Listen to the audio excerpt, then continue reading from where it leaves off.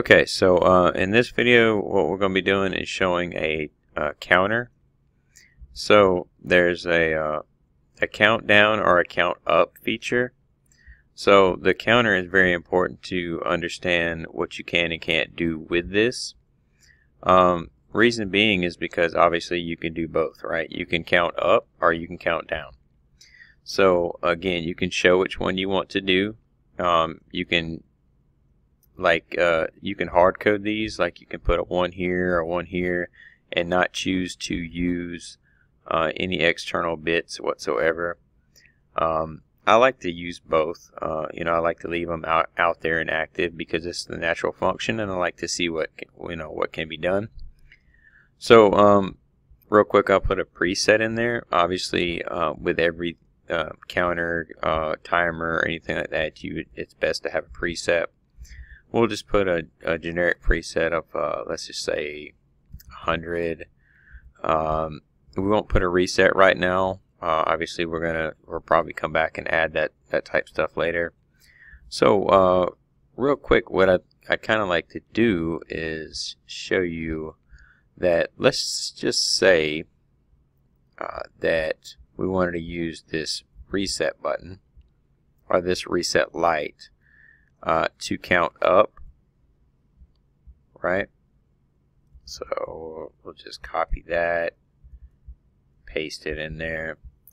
Normally you wouldn't use the same, you would just drag it down, but for the sake of argument and the sake of keeping everything nice and clean, we'll keep it as counting just like it is. Now if I leave it counting just like it is right now, it's going to count up and it's going to go to a 1. The DN will go to a 1 as soon as it counts over 100. Obviously that's not going to take very long because it's counting every second. So 100 seconds it should time out to our count up and count to put the done bit on, and you'll see the ACC come on as well. So what we can do a reset, or we can choose to count down at that point in time. So we can say if that is the case, and I'll tell you what, we'll let it count at this point.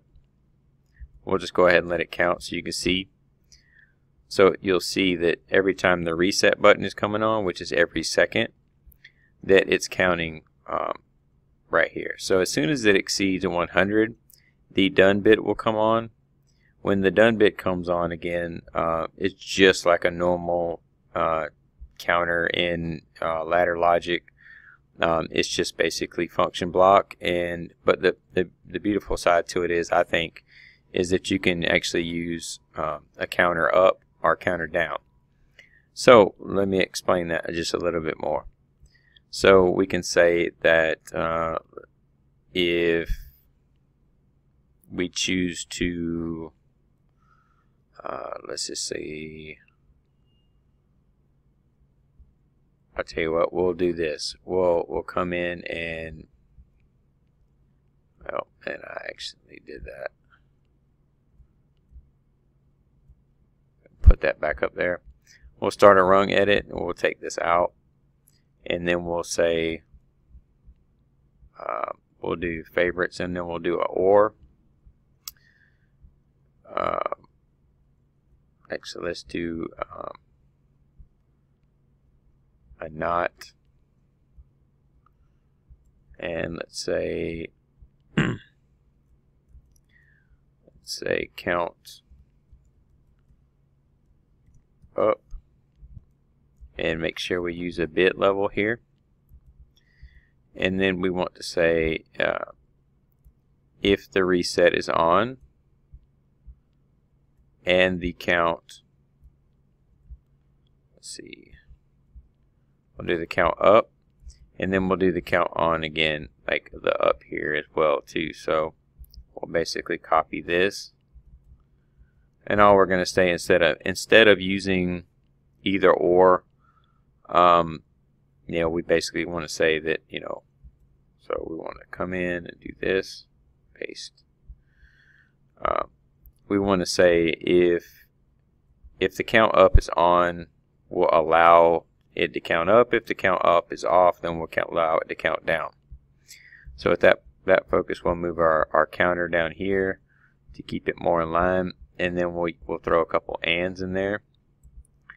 What we'll do is we'll shorten these ands to basically a representation of just 2 ands.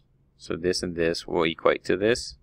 So this will go up, and then this and this. So we'll come in and do this,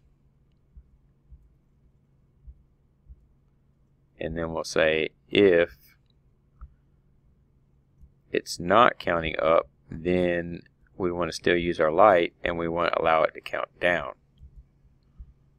So basically now it should start counting down. Do you see it start counting down? So what's happening is, obviously I don't have the count up on. So if I cut this bit on, then it will start counting up, because I actually have this and this happening, and now it's going to start counting up. So we'll let it count up until it finishes its 100. Basically it'll go through and do the done bit, and as soon as the done bit comes in, what we can do is we could have had that trigger. I mean, we could have used the done bit to trigger you know, a +1, or you know, something into the, make it automated or something as far as the count up or count down. But in this case, we know we just want to use something very simple.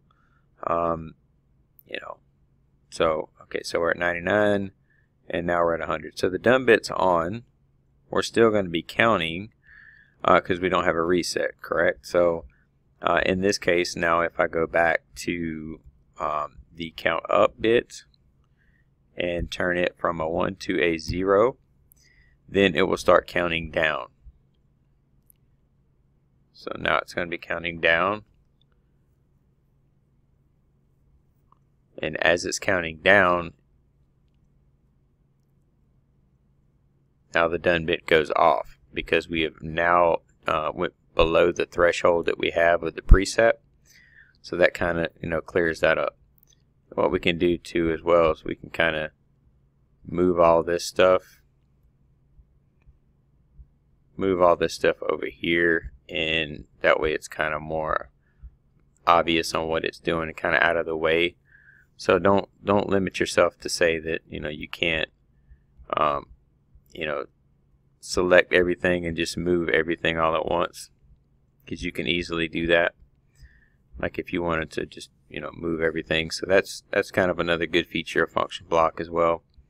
So again, this is a good representation of a counter, you know, whether it be counting up or counting down, and that's just something that, you know, that you can use. It's just a small illustration for those who, again, this is for those who are seasoned in this stuff. I mean, this is probably nothing new to you, just another video to watch. For those of you that just are kind of wanting to know how to use a counter in function block, then this is probably pretty helpful to you. So again, either way, I really do appreciate everybody's support, and again, thank you for supporting my channel, my websites, and everything. And again, my Facebook, all those links will be below. So if you feel that you would like to, you know, join one of my groups, whether it be my website or my Facebook, feel free. You know, it's just there for you to, as far as support, and there for you as far as training. So I'd like to just throw that out there. And if you haven't, please subscribe, because honestly, this is why I do this, is trying to build a platform and a better atmosphere for everybody to learn from. So and obviously I'd like to get your feedback too. I always ask for your feedback, you know, what you'd like to see, whether, you know, whatever kind of programming or training or anything you'd like to see, you know, and that all rolls down to the limitations that I have. But as far as limitations of what kind of software or what kind of hardware I have. So I've been taking all the proceeds from my Udemy courses and trying to buy equipment so that I can actually do better training. But obviously that's kind of it's really kind of hard because I'm kind of limited on that too. So again, though, thank you for your support, and feel free to check out the links below. Thank you.